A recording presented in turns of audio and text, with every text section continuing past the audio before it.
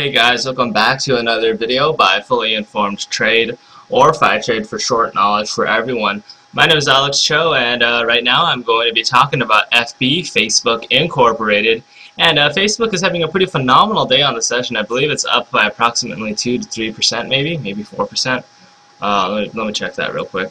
Yeah, basically 3%. So again, not too big of a move, but it's still a pretty substantial move. I mean, it looks definitely like a bullish engulfing pattern to me. Again, I think this momentum is pretty strong, mainly because of the fact that the volume is extremely low. Again, it seems that there's a lot of demand for the value for Facebook, but there's not a whole lot of willing sellers. So you got a whole lot of people willing to buy the stock.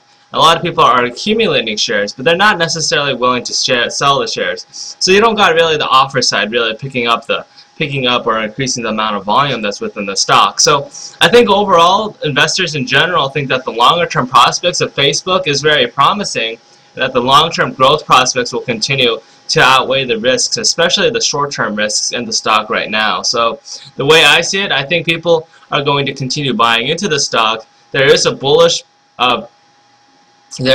flag formation, and it's a very large one for Facebook. So I think that it can actually break above this $33.60 area and continue back to wherever their pre-IPO price was at, which is I think $38 per share. So $38 per share is where I see the stock going over the next several weeks or the next couple months, and from there we'll look at the market again. We'll look at Facebook again and see what is going to be up to. But I think we're starting to see some clear formations. The moving averages are starting to be formed, and everything is starting to look much more consistent and not as volatile as you would anticipate from a stock that just initially public offered a couple months ago. So all things considered, volatility is definitely falling.